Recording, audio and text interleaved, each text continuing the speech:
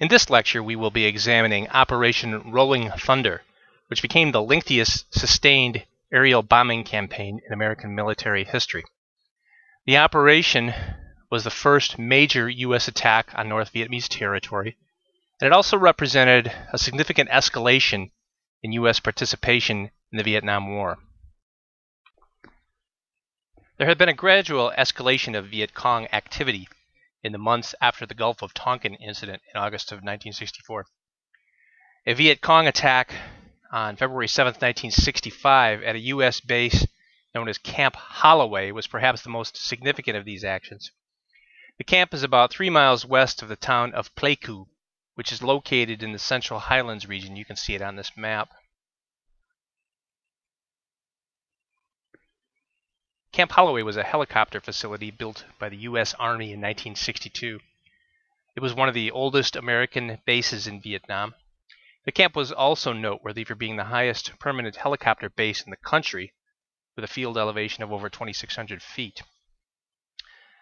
Camp Holloway was close to important road and rail connections between major cities and ports, and its location in the Central Highland regions was recognized by both sides as highly useful and desirable.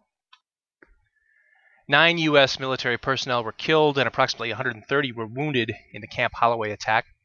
In addition, over 24 helicopters were damaged or destroyed. The Viet Cong also attacked a nearby Marine base with an artillery attack.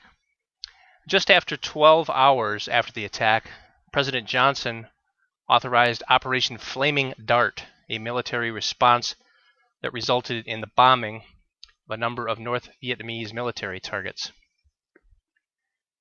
Shortly after Operation Flaming Dart, Viet Cong fighters attacked another American base at Quy Nhon, a city about 85 miles northeast of Pleiku. 23 Americans were killed and dozens more were injured. In response, President Johnson authorized yet another retaliatory strike, codenamed Flaming Dart 2. In response to these increasing Viet Cong attacks on U.S. bases, a number of American officials demanded increased action. Pictured on this slide is McGeorge Bundy, National Security Advisor to Presidents Kennedy and Johnson from 1961 to 1966. Bundy was perhaps the most prominent of the early proponents of a sustained bombing campaign against North Vietnam. The agreed-upon bombing campaign received the code name Operation Rolling Thunder. U.S. military planners had a number of objectives in the development of Operation Rolling Thunder, and they believed it would only be a matter of months before bombing forced the North Vietnamese to abandon efforts to aid South Vietnamese communists.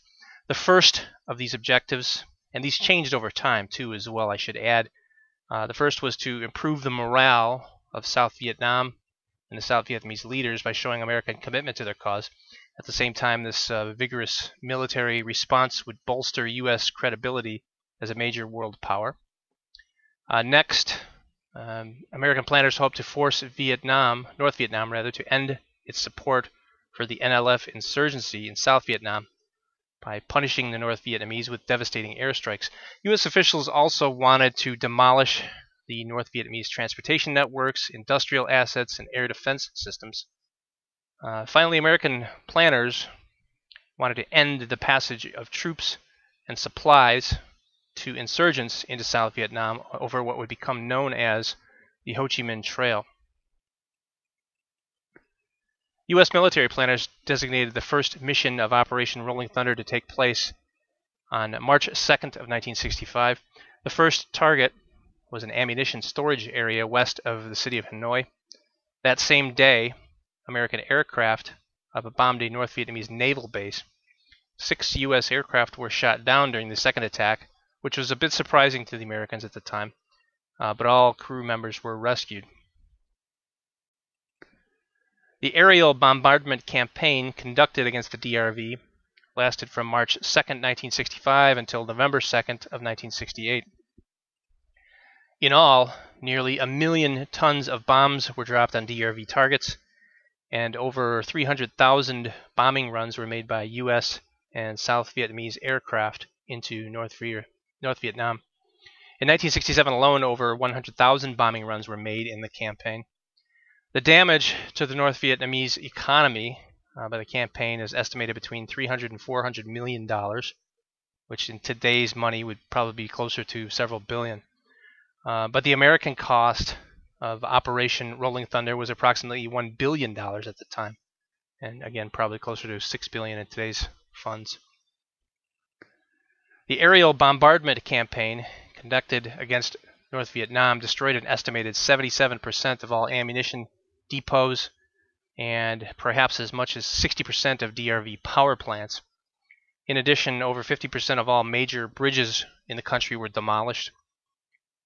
Nearly 13,000 ships, approximately 10,000 trucks, and 2,000 rail cars were destroyed in the campaign. Yet despite this massive destruction, the North Vietnamese never wavered in their ability to wage war or in their will to continue fighting. The image on this slide depicts a bombed-out village in North Vietnam in 1965. Estimates on the number of dead civilians in North Vietnam are difficult to get agreement upon, and they have significant variance, but most studies put the figure at between 100,000 and 200,000 civilian deaths in the 44 months of Operation Rolling Thunder. Over 50,000 DRV military personnel died in the U.S.-led attacks. Over 1,000 U.S. and South Vietnamese aircraft were lost in the over 3 years of Operation Rolling Thunder, and approximately 1,100 U.S. military personnel were killed, captured, or MIA during that campaign. There are a number of reasons why Operation Rolling Thunder was not successful.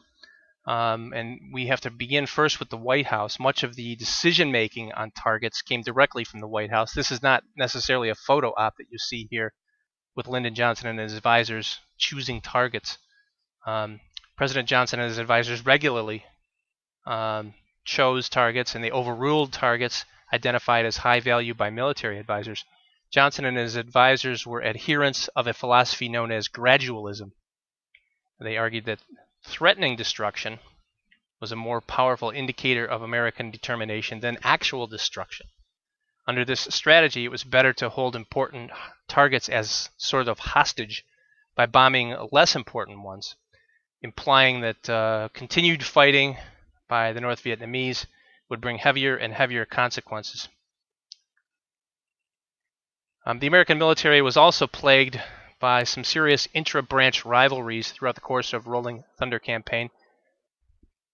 Submitting a target for approval often meant a chain of command that involved up to 3 different branches of the military, in addition to this sort of micromanaging by the White House for political reasons. In addition, Cold War-era American fighter bomb crews were well-versed in the arts of delivering nuclear payloads, but much less skilled in the delivery of conventional munitions.